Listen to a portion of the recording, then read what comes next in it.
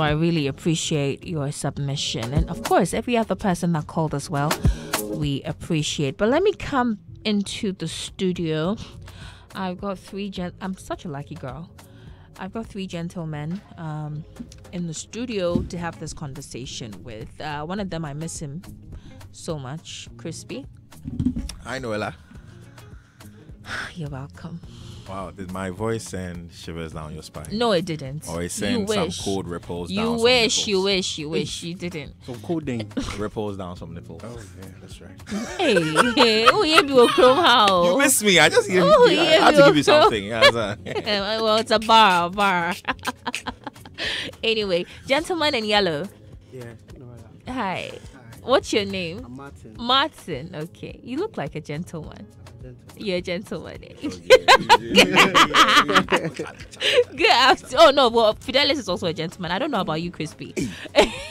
Oh, finally a lady.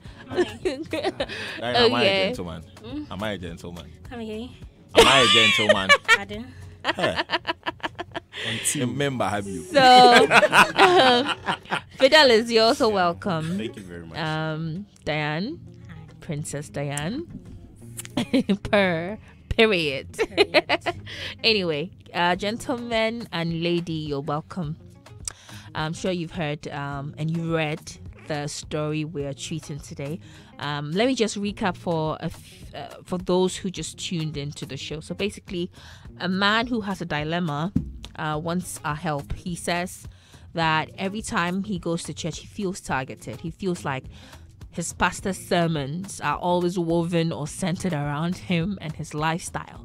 He keeps dreadlocks, for a hairstyle, and has a lot of tattoos. And sometimes the pastor would preach around it, and he feels like the pastor's talking to him directly, and he feels judged. And a lot of people have suggested to him to leave or confront, in his words, confront the pastor. And so he needs our help. Let me start with Fidelis, because he keeps dreadlocks. So yes, I'm targeting him in our conversation. Fidelis, yes. I want to believe you're a Christian. I am a Christian, a very good Christian, but not a churchgoer. Ooh, Yeah. shoot! Why aren't you a churchgoer? Well, this situation, one way or the other, at the place I'd like, you understand, I can relate a bit. Okay. Yeah. So, in such a situation. Well, my situation, I have been in the church for a long time. My mom was like a secretary in the church. Okay. So I started braiding, and then the women in the church actually were always complaining. I didn't know about bonity. I didn't know what you say. I didn't know what you say. Then my mom would be like, ask him. Don't come and ask me. Yeah. You understand? So one day a lady came to me and was like, I didn't know about booty. I was like, Mommy, patch your phone hoping. In that tone, yeah. So So petty. and then she's quite old. Okay. So I just said, patch your phone hoping. It was like, oh. I was like, oh yeah, this is my Yeah, life. So I told my mom about it. I said in Pacho. I told my mom about it, Yeah. and then she, being a secretary, told the pastor, because I told her that I wasn't going to come to church again because I don't like how the female, Everyone like the keeps women talking, especially, the Merco people, no? Yeah. I didn't like how they were looking at me and stuff like that.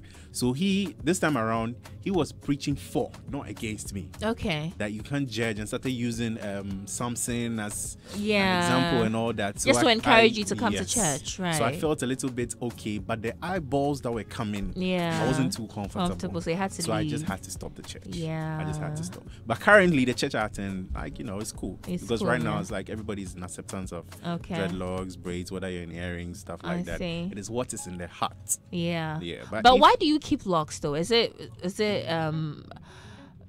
it a lifestyle, fashion, or spiritual, or whatever? To me, it's a lifestyle now. Okay. Yeah, I love it. Okay. I have grown to love it.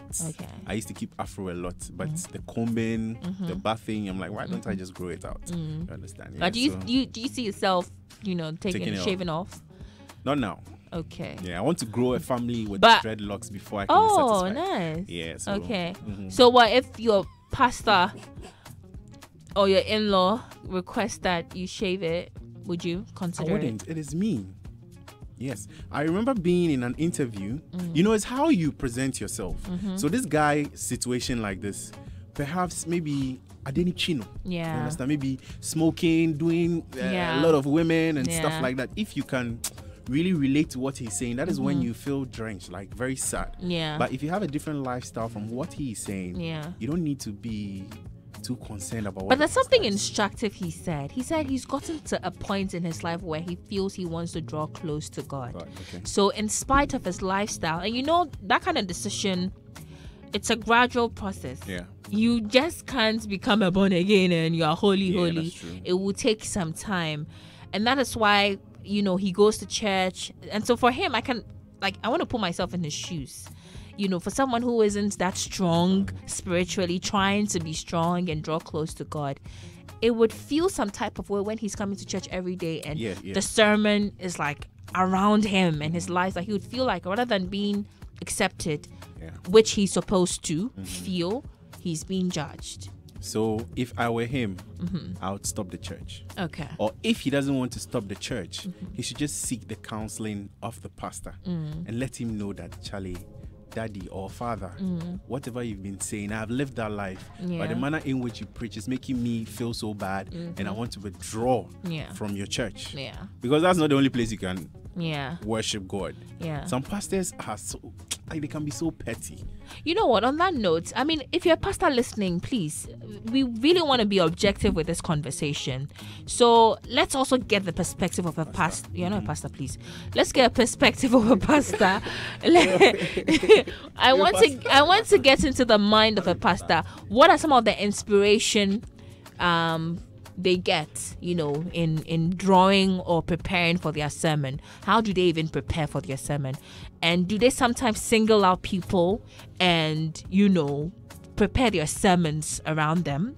I really want to know. So if you're a pastor listening, please text us with your number. We'll give you a call, or you can call us and call into the show, and we'll give you the audience to share your thoughts with us. Crispy, have you ever been targeted in church? Yeah, a couple of times for being late.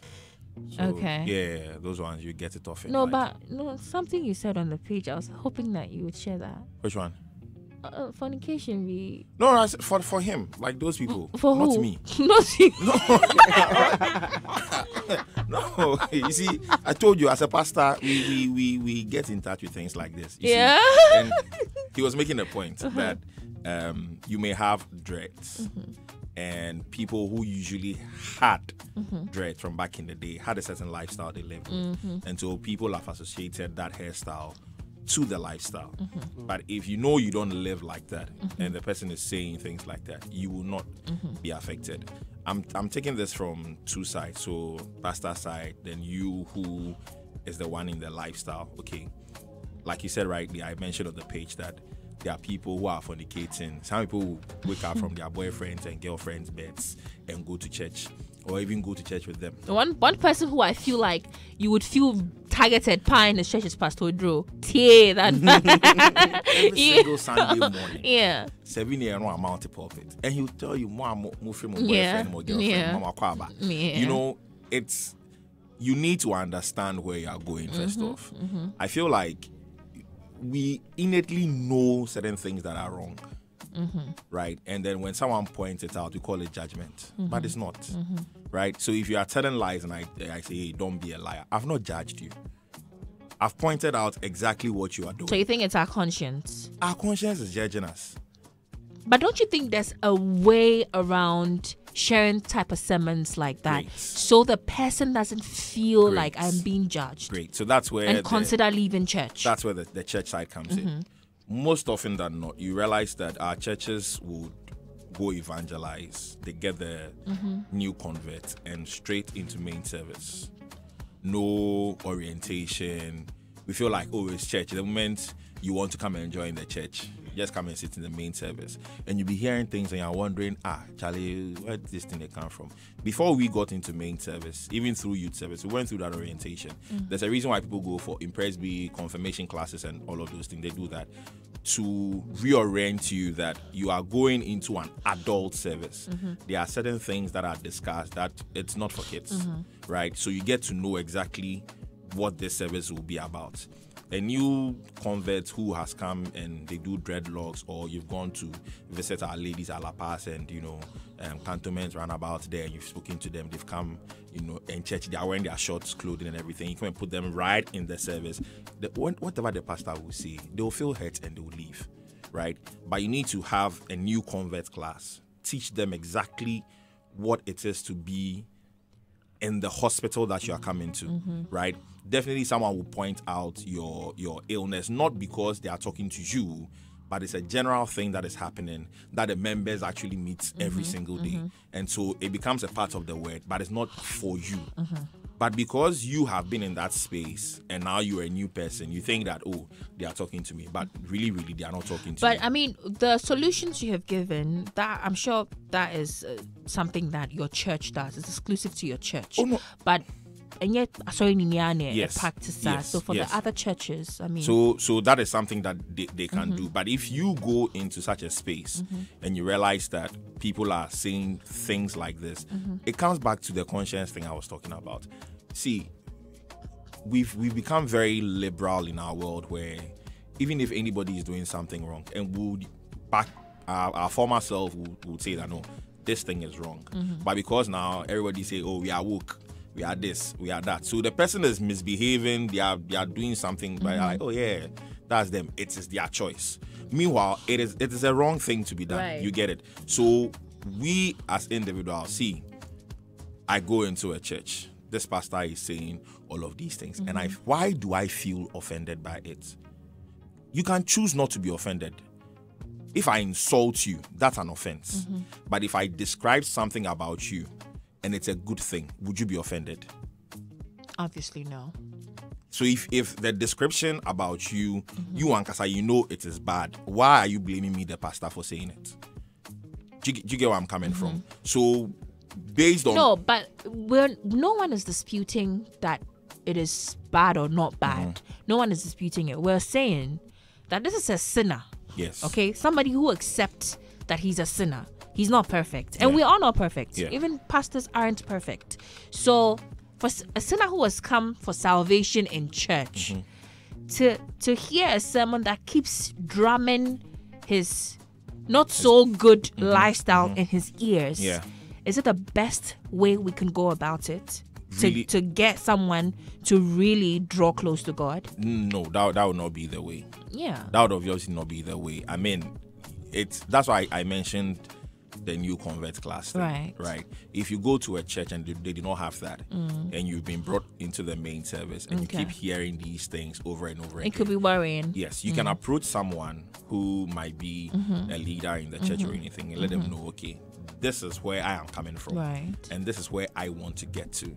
But these kind of messages are affecting me in this way. Maybe you might not even know that person could now realize, okay, this person, he's not one of our regular members, so we need to take him through a separate kind of, service and teachings and all those things for them to understand that this is how our church works. Because every church, the doctrine is different. It's different. He says he goes to a church where they accept the locks and everything now. But the Orthodox traditional churches may not like that. The salvation is personal.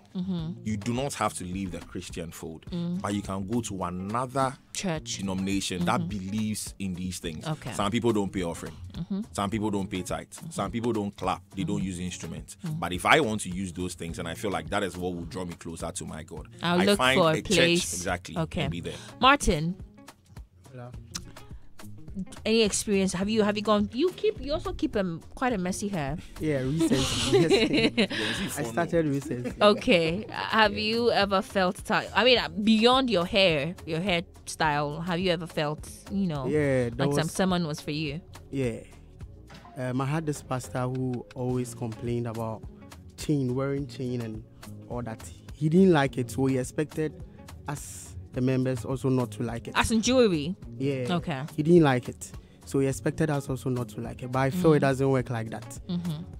So let me start from, even in hospitals, when you are in the hospital, when a patient goes to a hospital, a sick person goes to a hospital, and he's sick, the doctors don't, and he's having a particular sickness, the doctors don't pierce it in his ears that you have this sickness, you have this, you have that.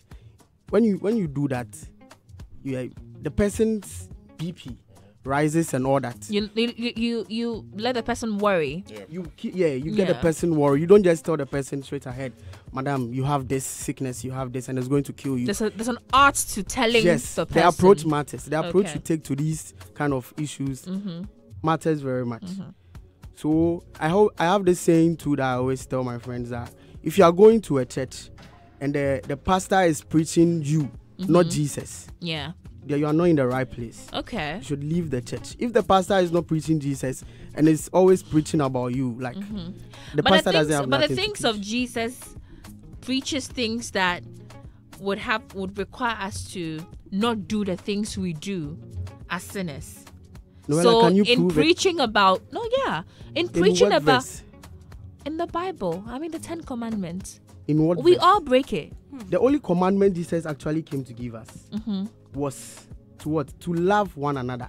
Jesus didn't come to tell us. There are 10 commandments. So the 10 Jesus came to fulfill scripture and embody the word. Basically, the 10 commandments, he brought a summary of it, right? The first 4 is about loving your God.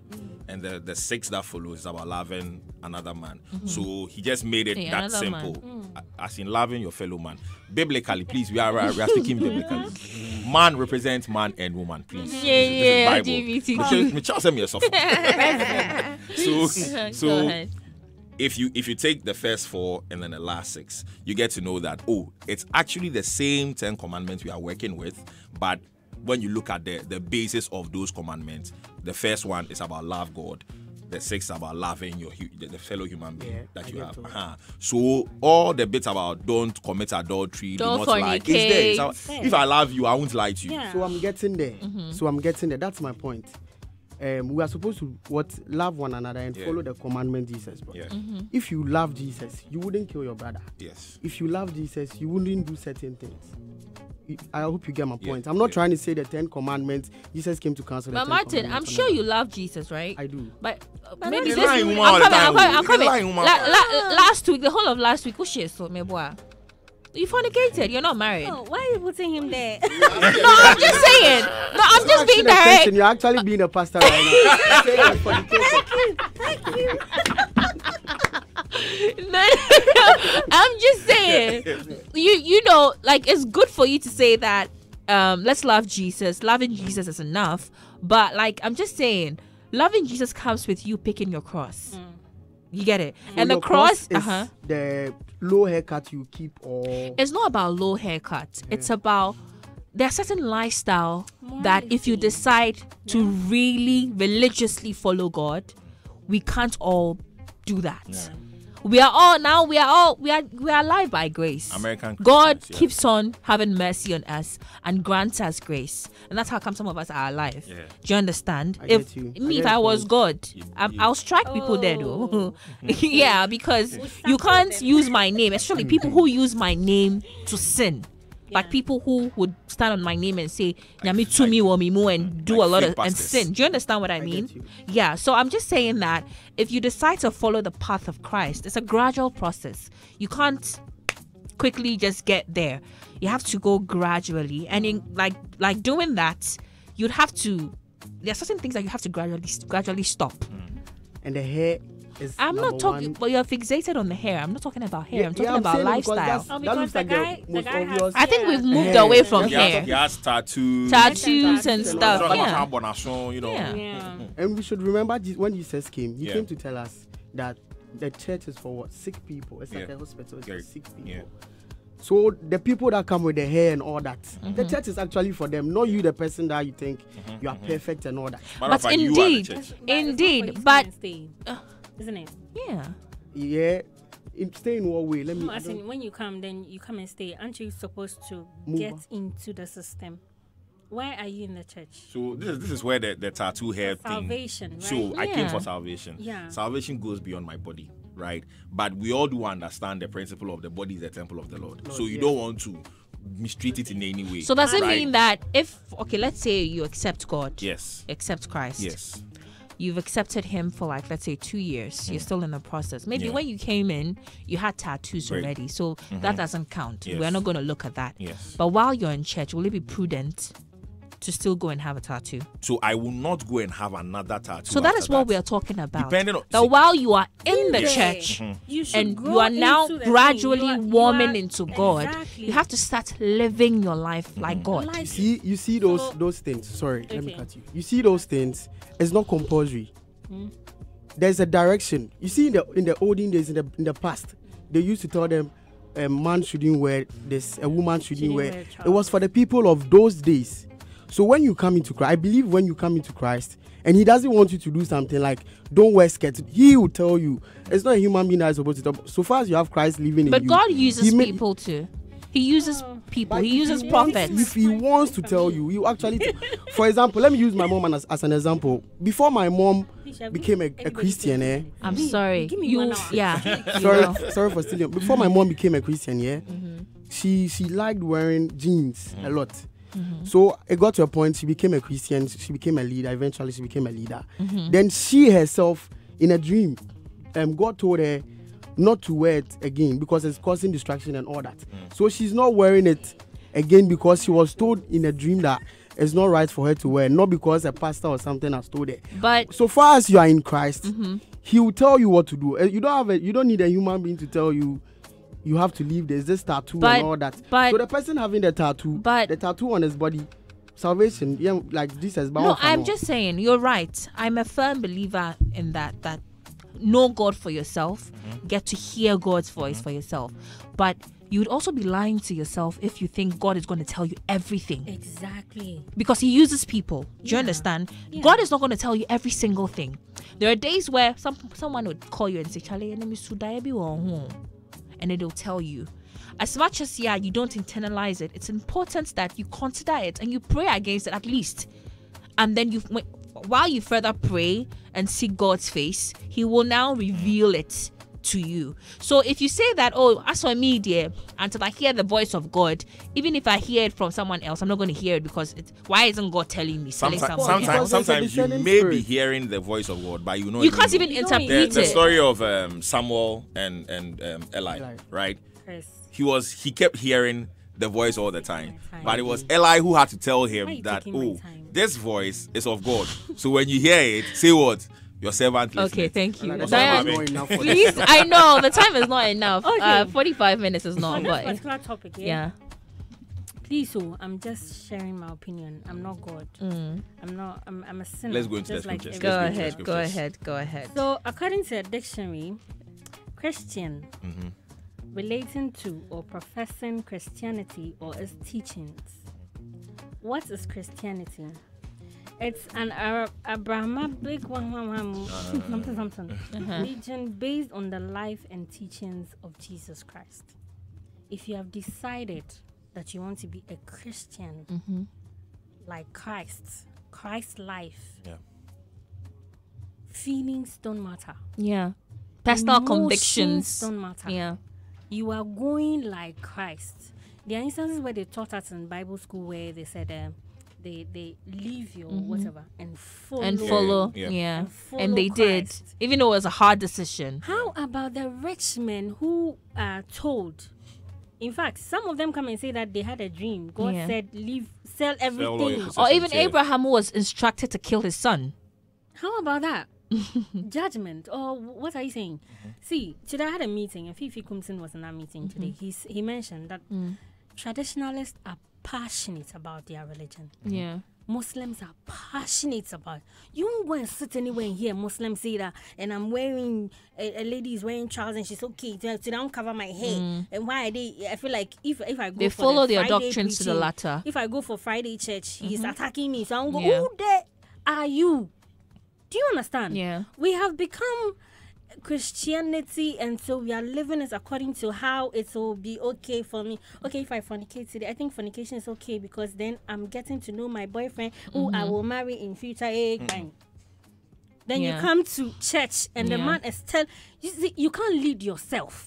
Provided you have decided to enter that particular church, the day you stepped your foot in that church. Not even church, the religion. In the religion, you have decided that I cannot lead myself no matter who I am. I am coming for leadership. I am sick. See, me, I've gone to a doctor before, and he told me, these are the things you are doing that's causing this and this. Don't do it. Yeah. So much kind of Exactly. If you massage. should go to the hospital and they say you have diabetes, Stop eating enable this. for you to stop or get healthy, you need to stop eating sugar. You would comply. Won't you But do? when it comes to religion, you We want are to rather now waiting for apply them to massage your our own ego. conviction. That's what we always get No, it no, wrong. no, What? So what is It's a lifestyle. Christianity? Christianity is a lifestyle. Hey, wow. It's not a religion. Oh, okay. Christianity is never. This is why we have the pastors a lying to us and lifestyle telling us those For who him. want not to to live No, no. a So lifestyle. Yeah. for real. lifestyle in the sense, religion. not as in lifestyle as in your life. Yeah. But It's a It's lifestyle. your way, like you're saying. Your way of Have you- living is when living have- when living have- like Christ. That's the Do you lifestyle. understand? That's the lifestyle I'm So talking if about. you're It's not a living like religion. Christ, This is where you are not Christians get it sitting wrong. there can't- telling Nobody me can that- live like Christ. And though. we get it. Oh, you are aiming towards- Didn't they you say be the perfect. path? What? Please. It's very if I'm narrow wrong, and narrow. You And understand? steep, yeah. If it was easy, well, do you think we'll have other religions? Yeah. Other religions are strict about what they are doing because they know where they are going to. And all of us, we are part of this whole problem. We see someone doing something wrong, and I cannot say, and yet it's not my space. And she too, she says, be out on the choices, yeah. You get it. But we have decided to allow people to be flexible and see. Even these traditional people have Sunday church service. Traditional people have, and you dare not walk there with your face fronting. It's like even facing the people God. fear That's the difference between them traditionalists and us. more than they fear That's God. the difference between them Yeah. and us. We are in a time of grace. Please. I'm not talking. But I'm not saying we should take the grace. you Nobody- define the not grace saying that we according should to take the what grace. suits you. Nobody. You No, I'm not define the defining- grace. Listen. Always been in a time of grace. We have always been. I've been to churches where almost every pastor preaches and say that it is not because you do fasting every day that God has mercy on you. It's not because you are living chaste or you're a virgin that God has mercy. The mercy on you is there already. Yeah. So it is not what you are coming to do that, but it is not also an excuse for us to say because it will hurt my feelings. Yeah. Wash your pa. Then get Weak- out of the church. weaker. Let the leader lead those who want to. If be you give led. yourself even a Simple. month and say, "Oh, this month I'm fasting and praying," Yeah. and you decide to abstain from some everything things worldly you and feel sin some weight and to it. everything. Yeah. I mean, you feel very light. Yeah. And Some like weight is whatever lifted. That is true. your target is, like with your prayers, it happens so fast. You I've see- tried that thing a you couple see, of times. It doesn't always happen You like know? that. The day I decide to enter that is the day that I get You get calls and tribulation. and Yeah, contracts. but that's the thing. and contracts But that's the flowing. thing, So it it's actually is a testament testing. that it is not what you do as Yeah. a person that gives you the grace Yeah. of God. Yeah. But here, see, there's morality, there's truth, Yeah. there is what is good, and there's Christianity. Yeah. If you want to be in the life of morality, be there.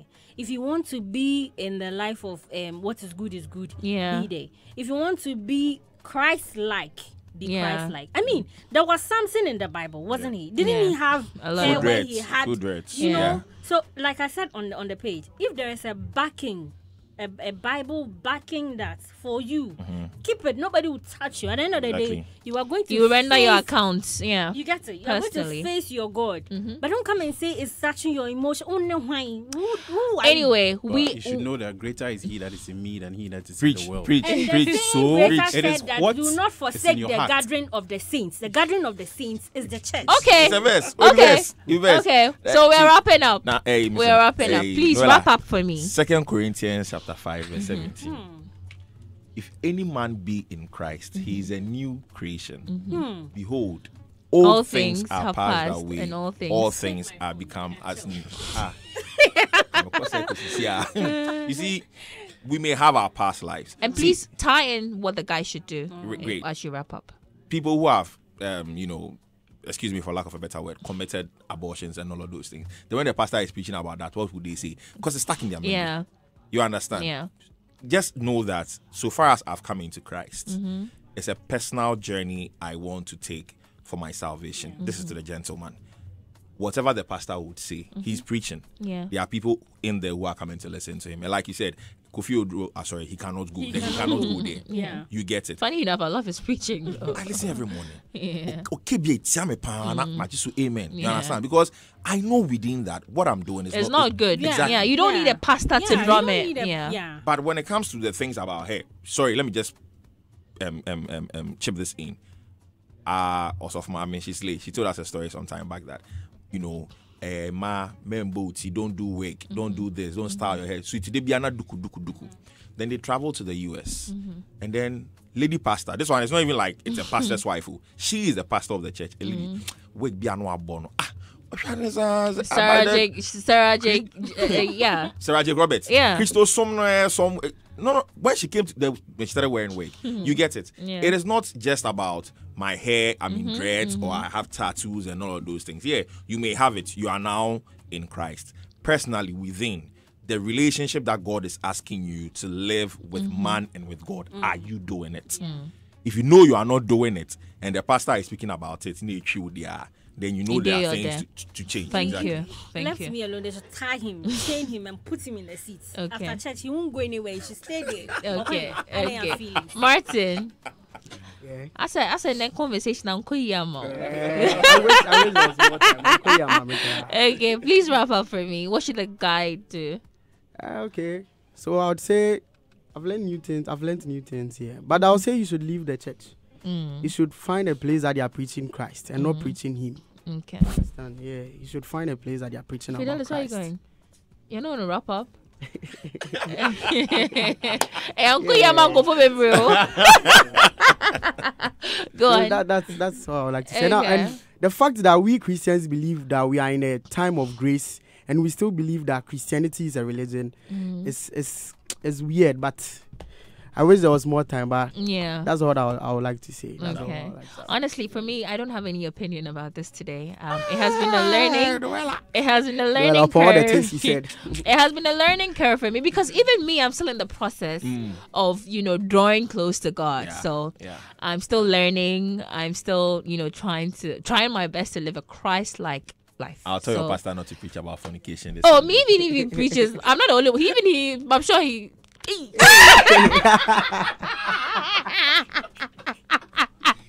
Mommy busy. Yeah, I'm gonna come.